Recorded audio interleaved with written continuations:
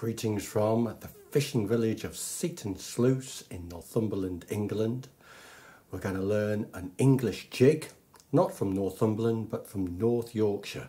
The summer dance, this being July, it seems somewhat appropriate. It comes from the manuscript of Lawrence Leadley, a fiddle player from 19th century North Yorkshire, the village of Helperby. It's a cracking tune, lovely, bouncy, bright, happy tune. It goes a bit like this.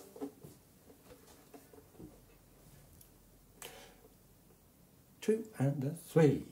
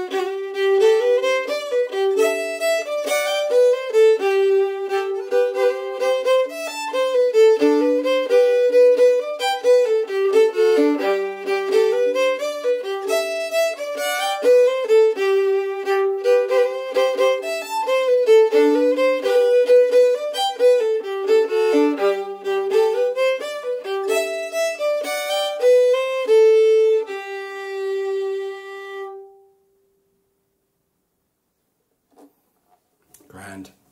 We're in G major, 1 sharp, and it's an English jig, so the basic idea of the bowing is tum ti tire ti tire ti tire ti tum ti rum ti tum ti. And to give you a quick crash course on that, let's just get the feel of the bow on an open string. Tum ti tum ti. It's a great rhythm for skipping.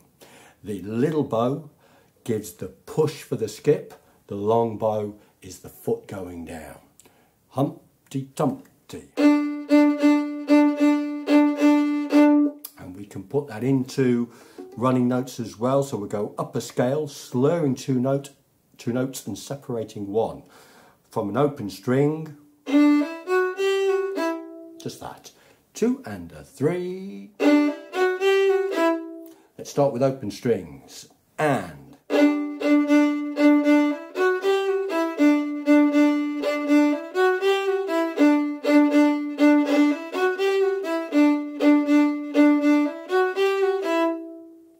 Hours of endless fun. Let's go up a scale.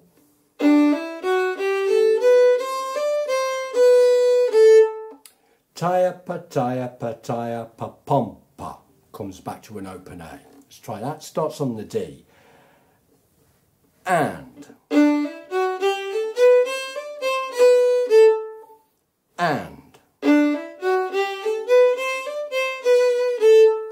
Now you can imagine that if you only ever do tom ti, it can end up feeling like being hit over the head with a musical mallet.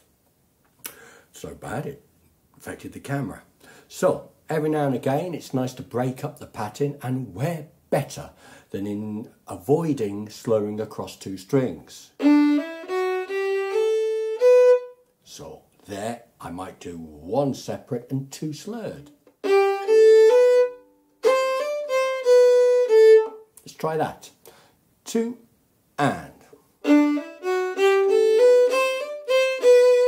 2 and. You get a bit of syncopation in there as well. Sometimes we might have separate bows, but I'll still give a little push on that backbeat to help the skip. Just try that with me. Tupa-ta, tupa-ta. 1, 2.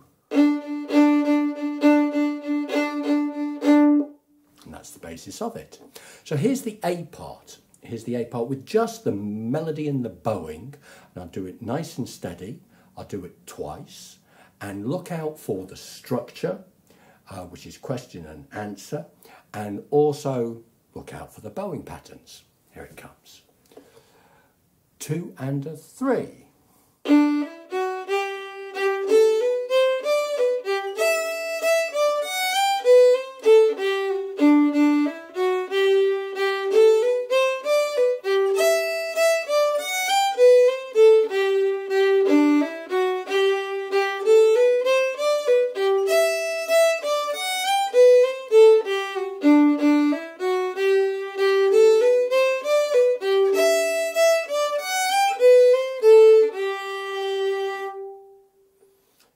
Go. If you want to go over that, just rewind and ghost along with it. But for now, I'm going to break it down phrase by phrase and we'll learn the bowing and the tune. So, first of all, why the count 2 and a 3? It is because the tune starts with an anacrusis, leading notes, and a big one, 3 leading notes. It's not 1, 2, tuppity-tum, ti-tuppity-tum. It's 1, 2, 3, tuppity-tum, ti-uppity-ta-di-tum. Okay, and that starts on an open D and it scales up to G like we did in the exercise. So, try me that. 2 and a 3, 2 and a 3. And then it continues in the same fashion on the A string, but look out for your C naturals, low second fingers. And we come up to the D, just a single note. 2, 3. 2, 3. And it comes from that D down a triad of G, D, B, G. 2 and a 3. It's not after 3, that one. That's on the beat. 1, 2. From the open A, 2 and a 3. 2 and a 3. A little steadier. The whole of the first phrase starts with the open D. 2 and a 3.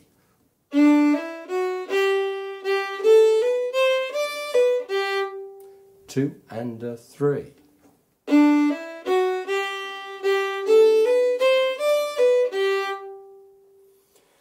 There it is, the key phrase, and that's half of the A part learnt already. The first answer starts on an open E. Have a listen to the first answer in its entirety. And.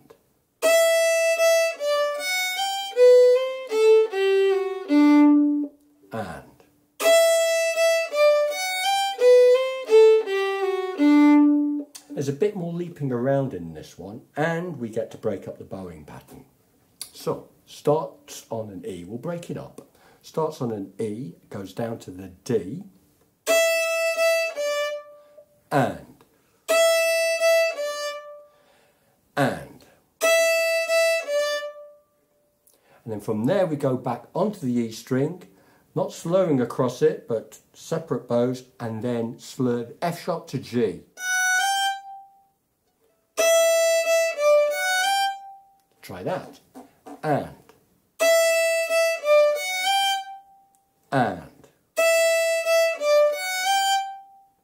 And then we jump a whole sixth away. A big interval, but the fingers are very close together. The first finger and the second finger. Second finger's just played a G on the E string. The first finger goes right next to it, B natural on the A string. And.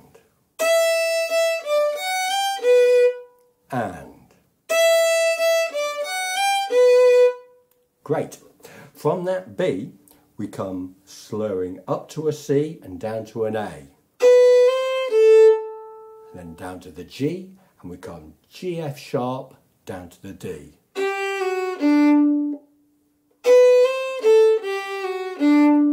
2 and. 2 and a 3. Let's put the whole of that together. The first answer starts on an E, 2 and a 3.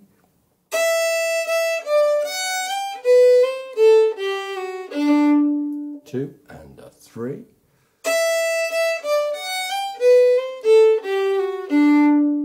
Let us play the key phrase and its answer, and then because it's exactly the same, we'll do the next key phrase as well. 2 and a 3.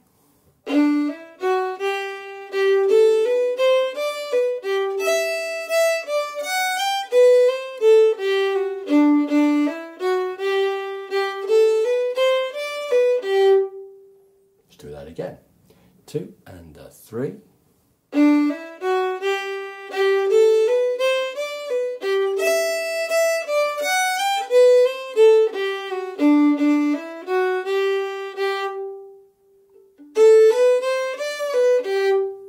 The pause is optional.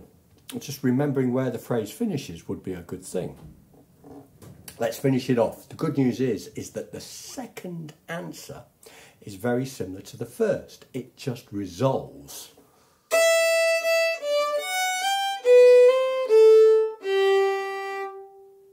Instead of just stop on the G. Start on the E and.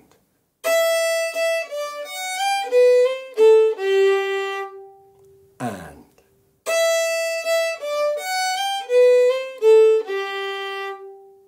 Let us play the whole of the A part, but you will have noticed I've finished with a down bow. Now I've got alternatives here. I could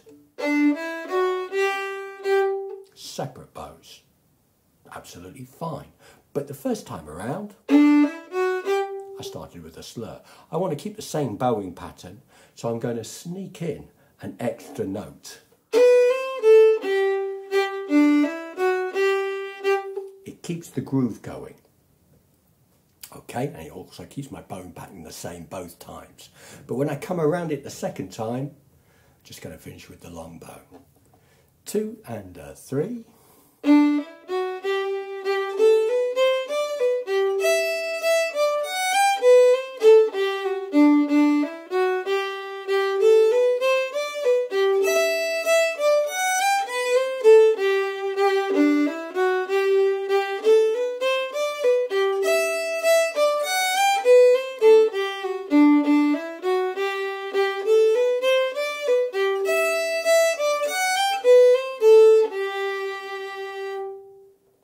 There's the A part.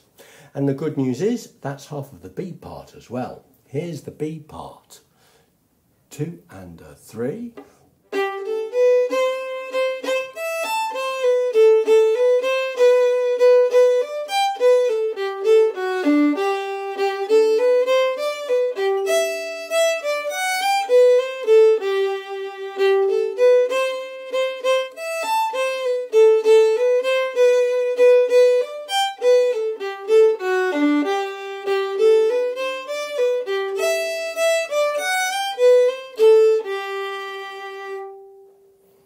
Okay, so the first half of the B part starts with an up bow, goes up a scale from G to C, and, and then the second half of it also starts on a C, and it's the notes from the A minor triad, so C, E and A at the top, but avoiding slowing across the strings, so we break up the pattern again. Then back to the C and come down a 3-note scale. Okay, so this first phrase of the B part, it's all about the C. Try the whole phrase. And.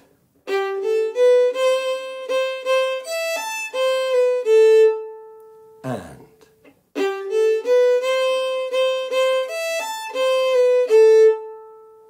And then we finished on an A, we come up a 3-note scale, come back to the B. And then it's a sequence. From the B we go up a G, triad, B, D, G, back to the B, down a 3 blind mice, 3-note descending scale, B, A, G.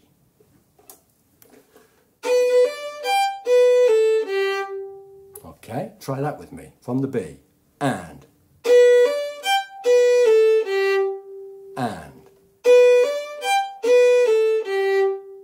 Try it from the open A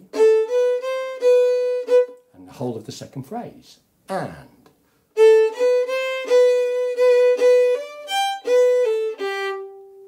And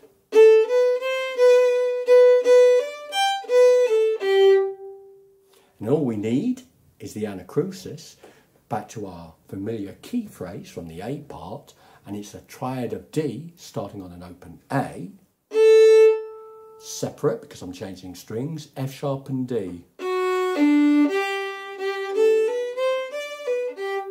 And then it's hauntingly familiar.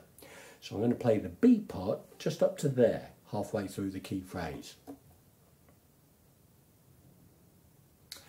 At the end of the key phrase. Starts on a G on an up bow. 2 and a 3.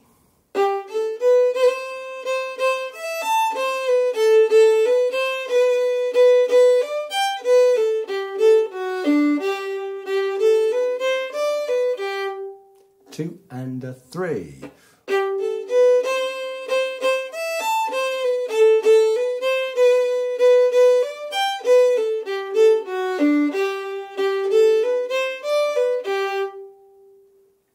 Great, and it finishes, as you'd expect, coming down, long note, back to the B part. But to get back to the A part, we sneak in that extra bow again. Okay, so let us try the whole of the B part, going back around to the A part. 2 starts on a G on an up bow. 2 and a 3.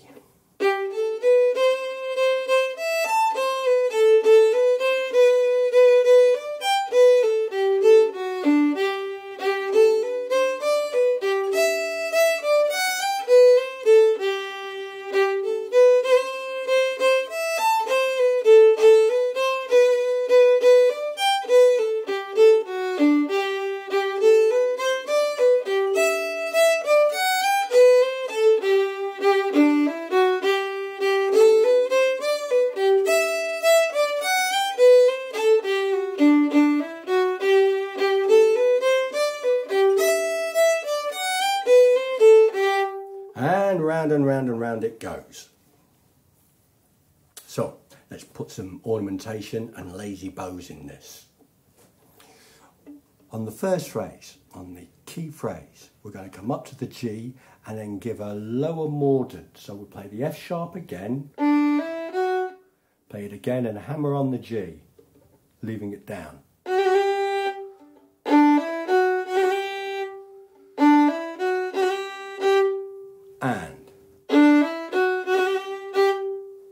And it continues on with a bit of lazy bow. So we get a little moment of discord and tension because this tune is mostly very, very bright and happy. Try that. And.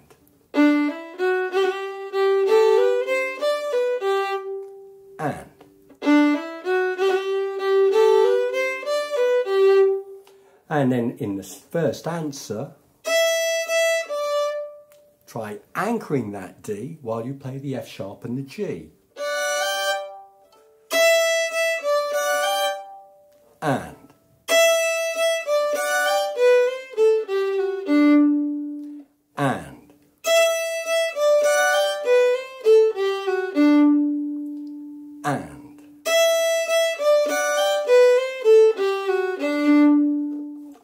Screen back.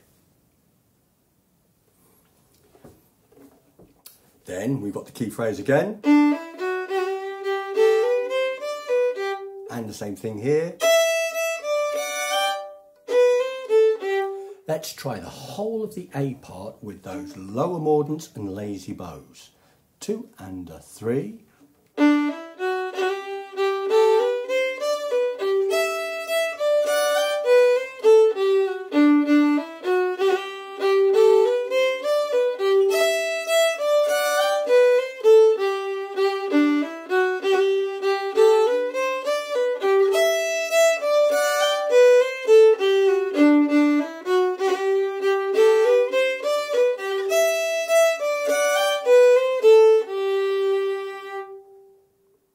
Grand. In the B part, we anchor that G up the scale to the C. And if we want, we can even put a lower mordant on that C. Like that. 2 and a 3. 2 and a 3. Hold of the phrase. 2 and a 3.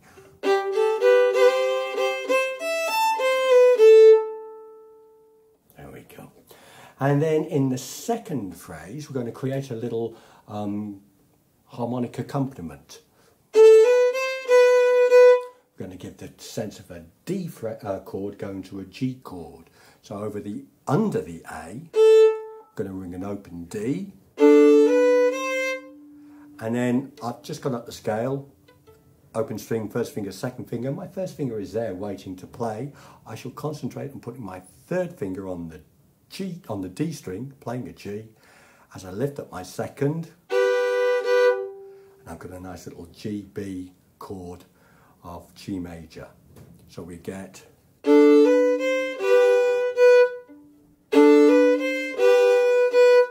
try that with me. And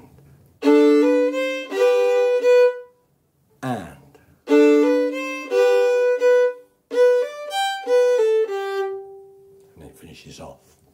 And then to get into the key phrase from the A part, we've got the descending triad of D. I could be lazy with the bow there as well. And icing on the cake, what I call a bow pluck, when I play the G, I'm going to just catch the open G. And that sets up a nice little drone.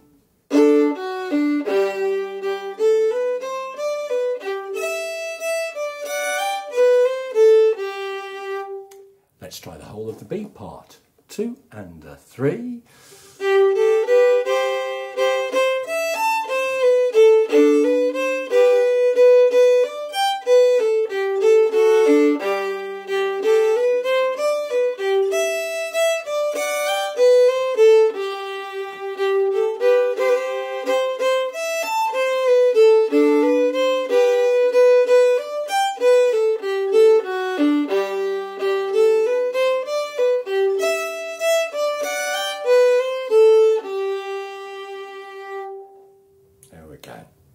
So I'm going to finish up with once through the tune at a steady tempo with all those bits in.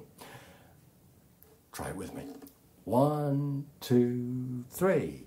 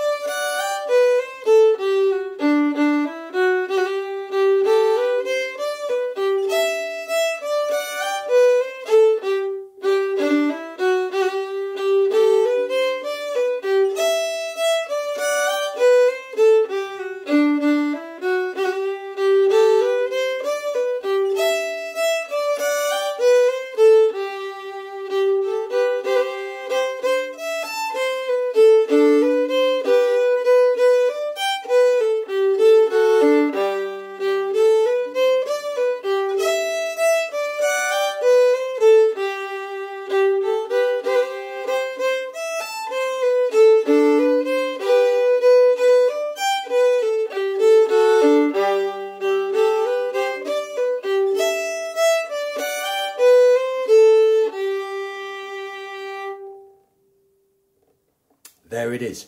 If it's now familiar, you can go back to the beginning and play it at full tempo. with the playthrough twice at the start there. And if you've enjoyed this tune and learning this tune in this way, I look forward to your company as we acquire some other tunes in other videos. Thanks for being here this time. Bye for now.